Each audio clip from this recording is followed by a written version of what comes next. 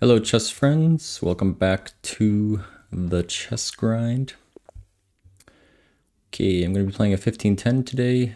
15-10 game today. Playing against the Puppet Chicago. Or just Puppet Chicago. Having a really hard time with my English today. Really interesting opening from the opponent. I must say so myself. Haven't seen this one yet, so let's go protect the pawn.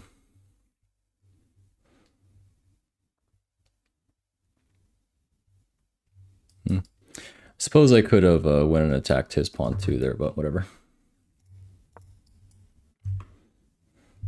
I don't quite understand this, but maybe it's not meant to be understood. All good. Maybe some secret theory opening, I don't know. Who knows, right? Who knows?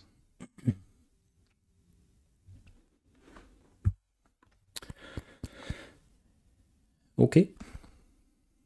DC's fine. This is fine. I really had fun in that last game playing against AJ. I'm slightly upset that I threw away my advantage with one blunder, but I just miscalculated that move, the rook move, and it cost me the whole game. It looked like I had a decent advantage going there, and then it just went down the toilet with one move. So it's very on brand. The game was very on brand for me. That's sort of what I'm really good at.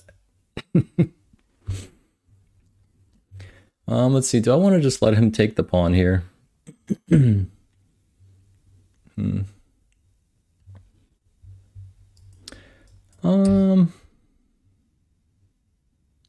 I think I'll just let him recapture here.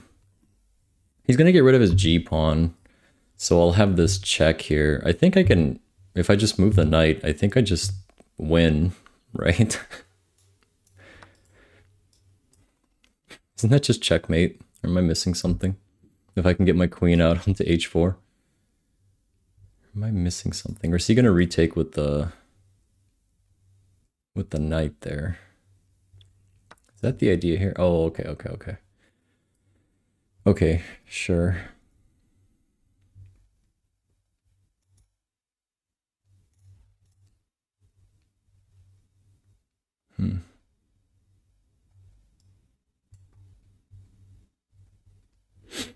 Interesting. I've never seen this line before. I've never seen anyone play this. Very new to me. So, that being said, good castle.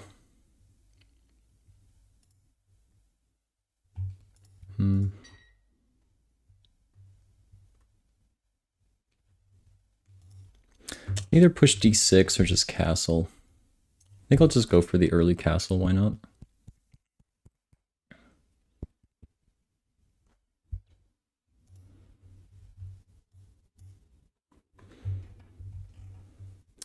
I like the early castle.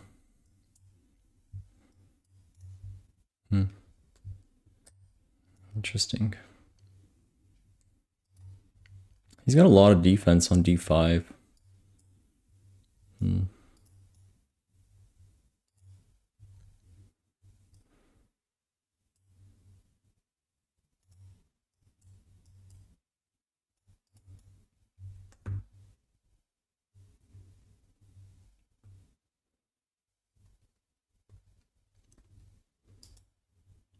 What is this? What is this? I'm just trying to figure out what this is all about. I'll just go d6 so I can at least free my bishop and let him roam a little bit. Let him get some fresh air on the board. Kind of getting stuffy on this back rank here. Excuse me.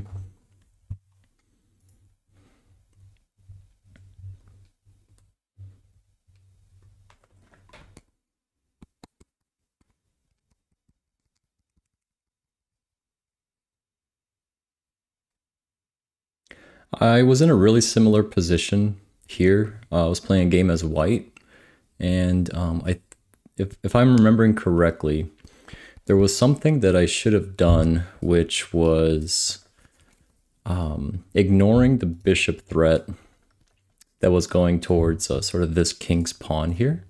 And I had an opportunity to attack it like with a knight, but I didn't do that. And right now this knight's not really attacking anything. So I'm leaning towards attacking his bishop and forcing it into a square that he won't necessarily like. That's my goal. That's one way of doing it. There's also a5.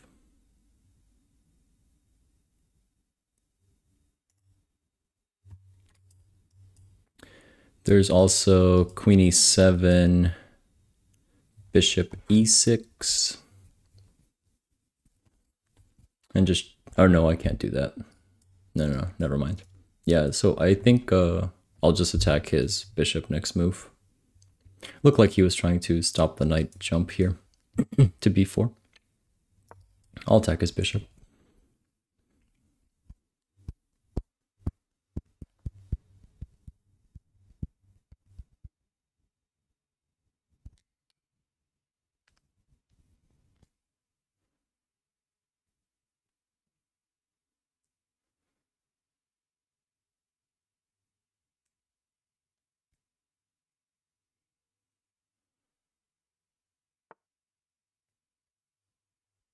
Okay.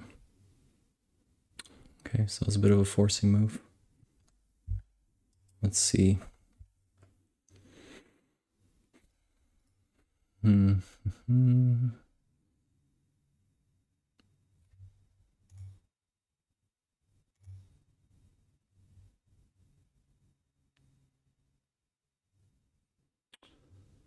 Let's see.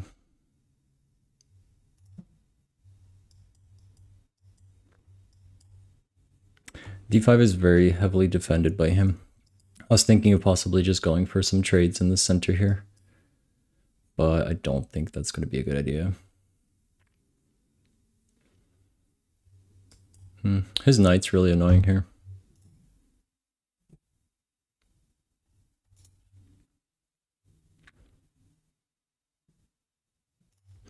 I'll attack his queen. He'll probably be forced to go back to e2 with his knight here. Yeah, I don't like his knight. So, oh, he wants to do that. Okay.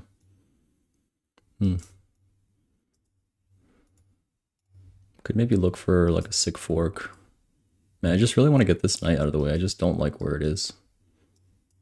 The fact that e6 is attacked twice. I believe he just hung his pawn, right? Yeah, he just hung his pawn. Yeah. You hung your pawn for nothing. No reason not to take that.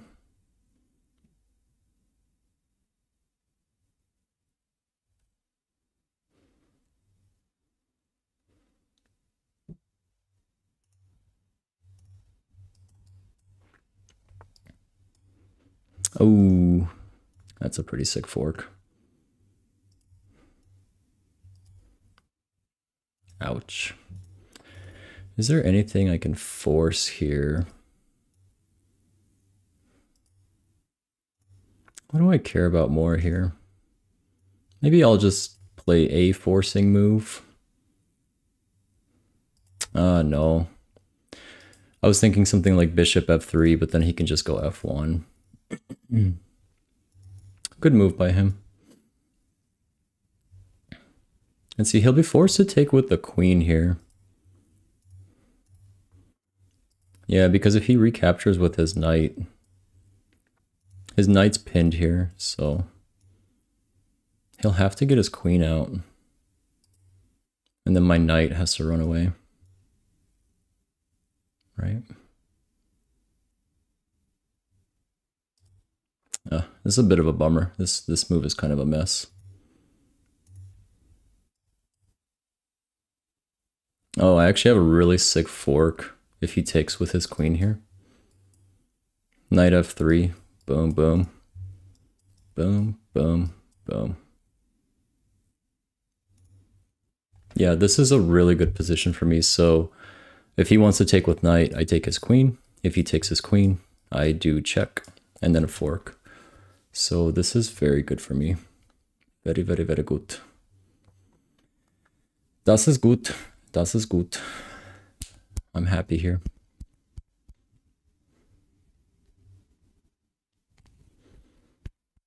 What's it gonna be?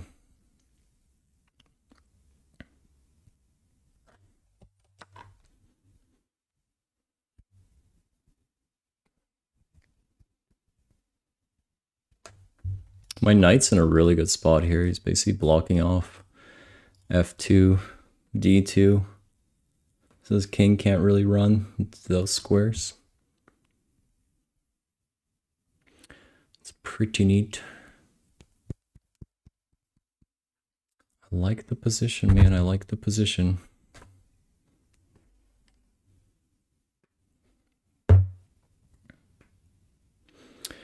Okay, it's time to kill some dead air, so I'll just give a shameless plug. If you guys ever want to play me, I typically do challenges on my Twitch stream. The link is up there in the little gray box. And I normally post when I'm available in my Discord server. And that would be in the link in the description, if that's something you're ever interested in. I'm kind of trying to build up a little community here. Okay, so that was the move that I was looking for.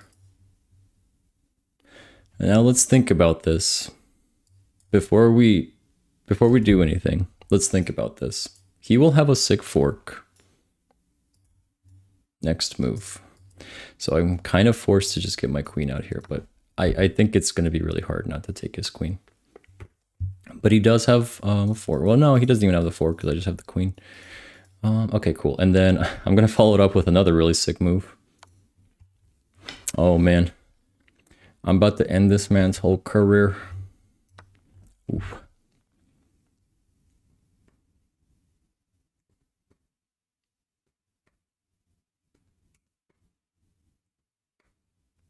I wish I could find these moves like every game. That'd be pretty sick. But it's not over yet. He can always still win. But yeah, going back to my previous point. Yeah, I'm kind of I kind of have some mixed goals with posting these videos. Part of it is just kind of getting better at chess and just documenting my progress. But part of it too is just being able to find people that are sort of at either my level or like close to my level that I can sort of just play with like on a regular basis, which has been fairly successful. So I'm happy about that. So that's been pretty cool.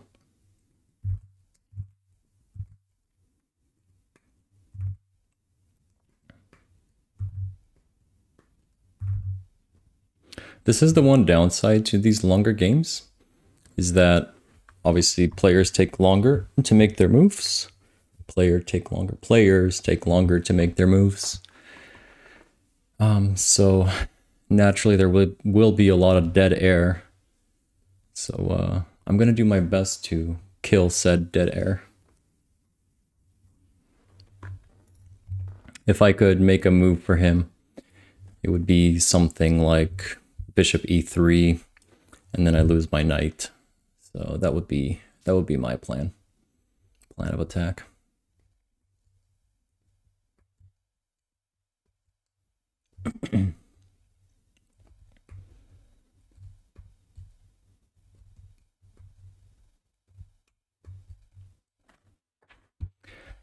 I do need to start thinking about how I can start kicking these knights. He does have this really sneaky bishop here that could potentially cause a problem down the road.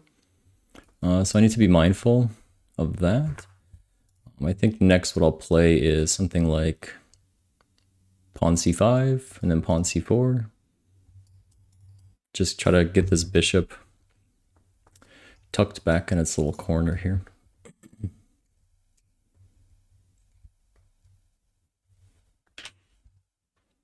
I just don't want to get checkmated to these knights, you know? I just think it'd be really unfortunate.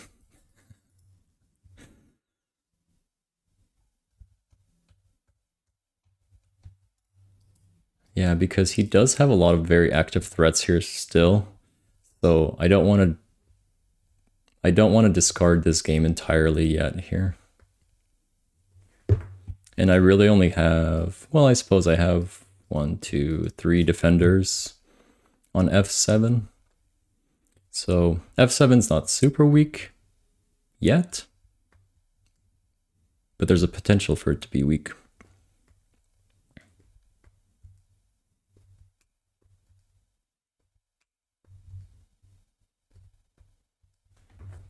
Maybe if I was in his shoes, I would go something like, I don't know, knight h5 and just put more pressure.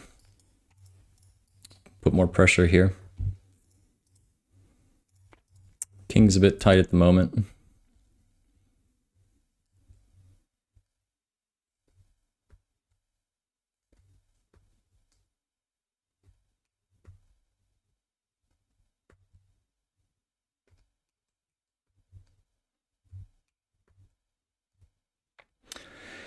He is thinking and thinking and thinking and thinking.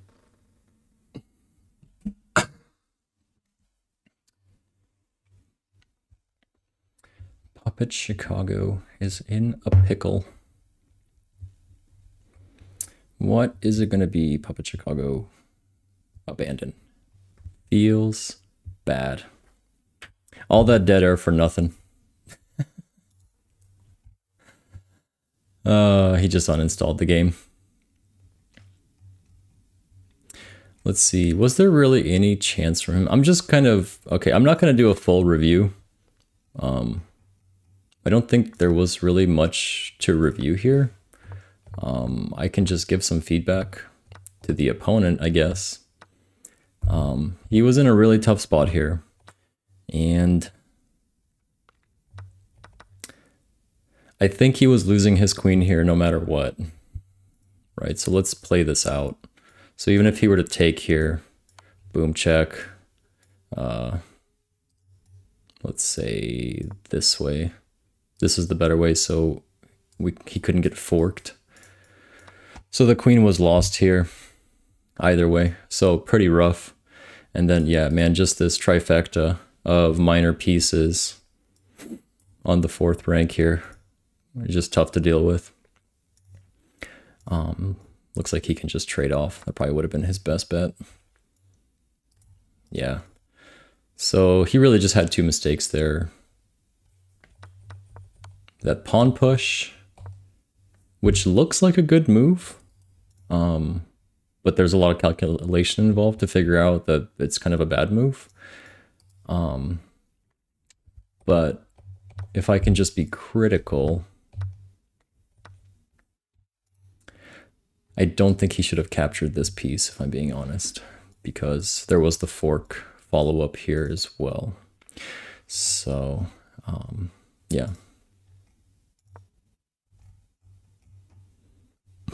This is one of the rare games where I didn't have any egregious moves, so I don't think there was a whole lot to review here. I was really just after, so this is an inaccuracy, knight to e5. I was really after just pushing his bishop away. That was really just the goal. So...